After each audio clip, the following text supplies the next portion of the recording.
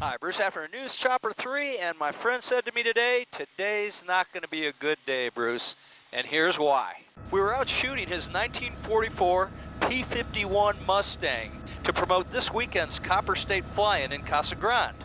On takeoff, he smelled something funny and asked us to check out his landing gear, and sure enough, when he put the gear down, only the right gear came down. So one wheel, a $2.2 million baby called a Big Beautiful Doll, and Jeff started going through his emergency procedure checklist.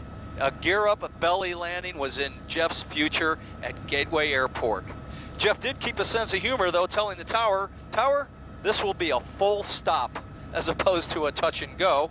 He maneuvered a textbook belly landing, walked away, and now all it's going to take is some money, because Jeff is safe, and at the end of the day, that's all that matters.